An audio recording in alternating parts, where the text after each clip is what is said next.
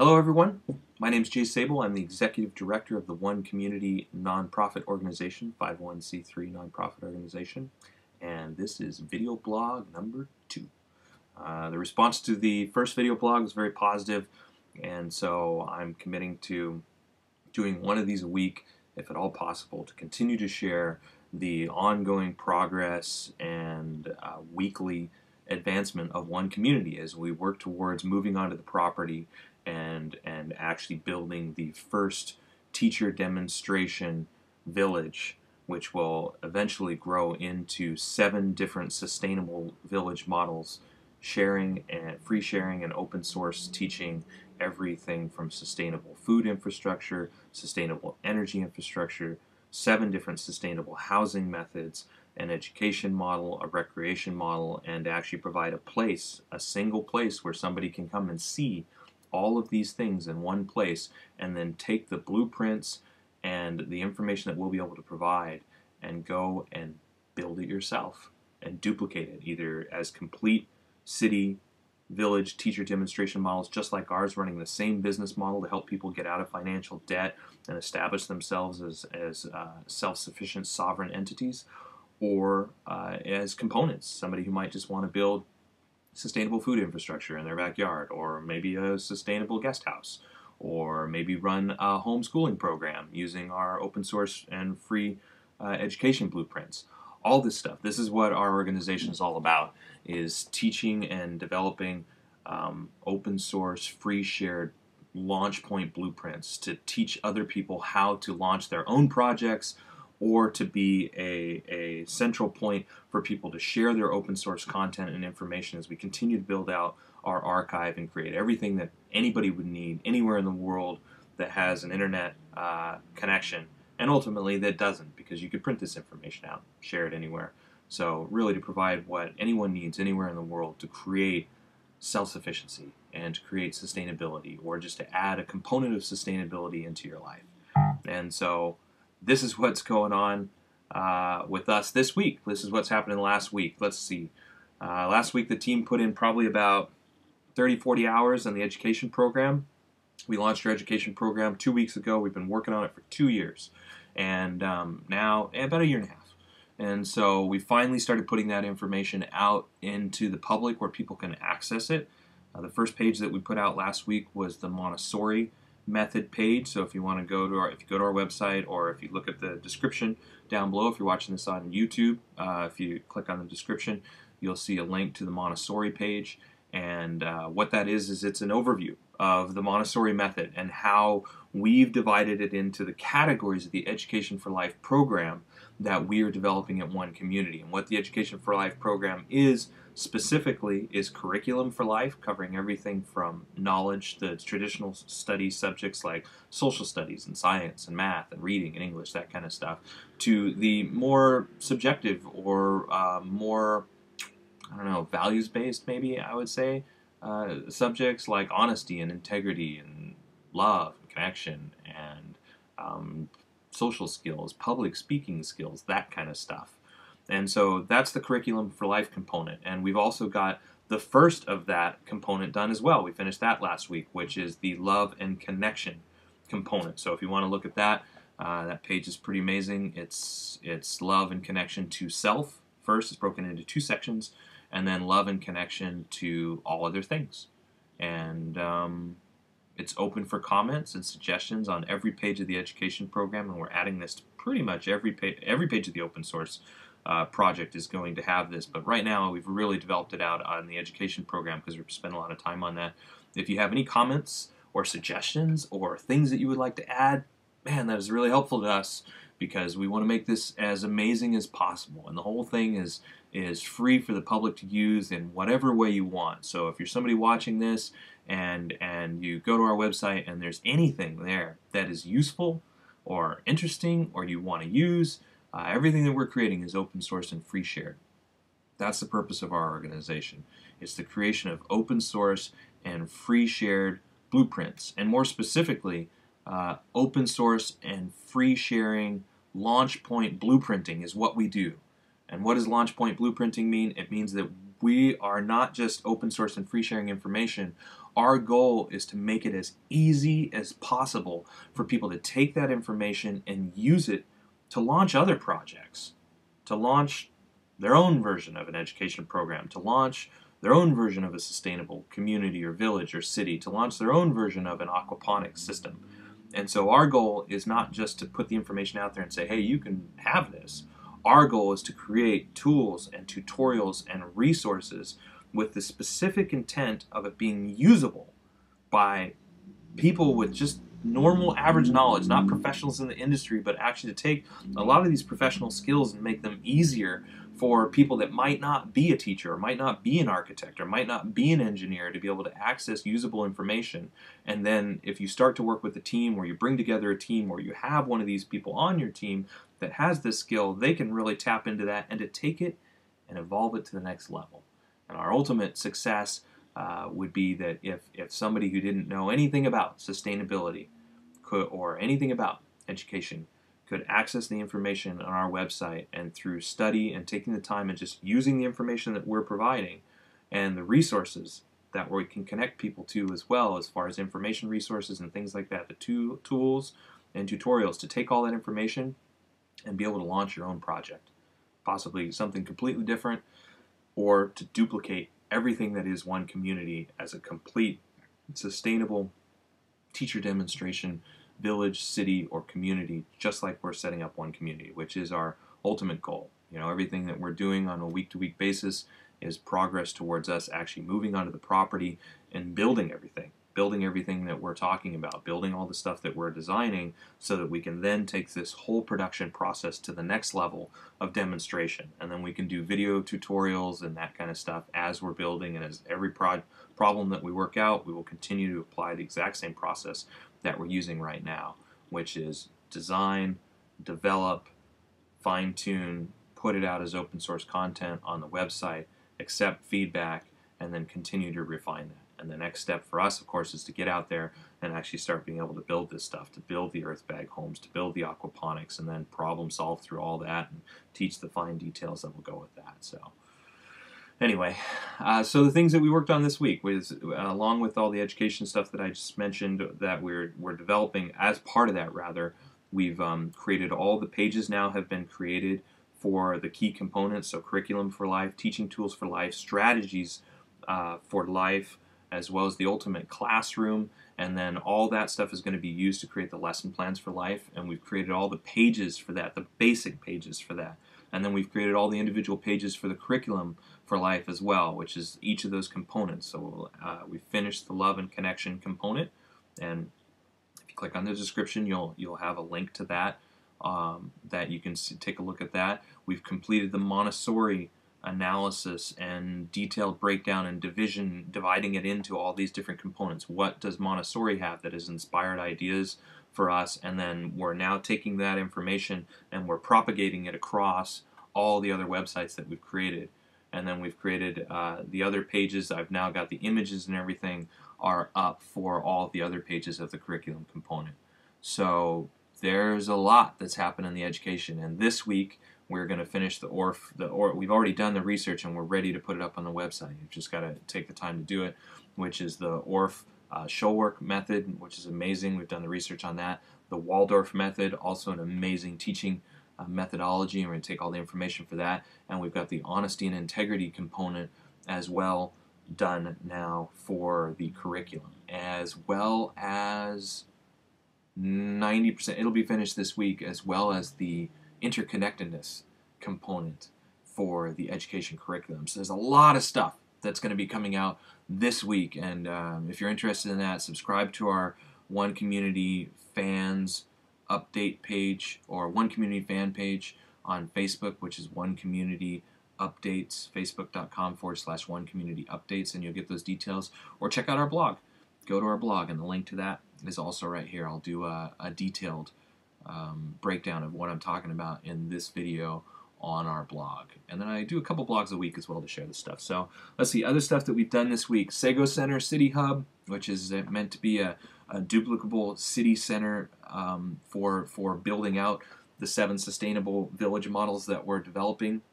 Will be able to be built around the SEGO Center City Hub. Updates on that This week we moved the library off to the side so that it'll have a view of the regeneration zone, and we've started putting that, Carl Harris has started putting that into CAD. We moved the bathrooms, we took the bathrooms out of the individual rooms and we put those into the center of the living dome of that, and there's all these details. If you Google SEGO Center City Hub, you can see all these images and stuff, or click on the link and you can see the pictures. Actually, I'm not going to post a picture yet. We've got some more CAD work to do, so this week we'll finish up the CAD work, I think, on that, and then we can get that to P2S Engineering, who is doing the HVAC systems and mechanical, electrical, plumbing recommendations for us. What's the best paint to use? What's the best carpet to use? You know, as many recycled materials as possible, as eco-friendly as possible, so that we can achieve LEED Platinum certification when we build this building. So major advancements on that one have been moving the library to the side, moving the bathrooms and the living hub to the center, which is going to save us a lot of money on plumbing, and it's way more sustainable, creating like a shared bathroom situation there as opposed to individual bathrooms for the VIP rooms in that. And then we've shaved off the top of that dome as well and created a sunrise patio. And so all those, I'd say about 50% of those details are now in CAD. And so once it's done in CAD, then we can start doing 3D renderings, and we're working towards building plans that we hope to have done hopefully within the next couple months. That's what we're shooting for on that. The other big one that we put a lot of time into this last week was what was previously called the Tropical Dome. And just for fun, just so you can see on the website, I put these up as images that you can click on and expand. And so I thought it would just be fun to show you what they look like before they get put on the website. This is the work of Doug Stenhouse showing the Tropical Dome. And here's a little sun study there. And so I'm going to put those up on the website. I'll actually put up the progression on that. I haven't had time to blog on it, and so much has happened in the last week that we've got several different drawings that came out. I'd love to post those as just showing the brainstorming that happened and how that whole thing evolved just in the last week. And I've got a huge page of details on this, because what we've decided to do with that is we decided to build it so that it can essentially be taken apart, with our open source goals being maximum duplicability, and this environment that I just showed you being a tropical environment. There's a lot of variables that we just can't predict. You know, we put tons. This is another one. We put a couple of years of research into this and how to do it. And what we've realized is every environment's going to be a little bit different, and there's three primary things that you just can't predict because the environments are so different, because nobody's built what we're trying to build. And those three components are heat, cool, too much heat, too little heat, so too much cold in the winter that could kill things off or create major problems, and then humidity. And so because of recognizing all those factors, those variables really can't be completely predicted, what we're doing is we've come up with 5 or 6 different solutions for each one. 5 or 6 solutions for heating, 5 or 6 solutions if it's too cold, 5 or 6 solutions for if it's too humid or not humid enough.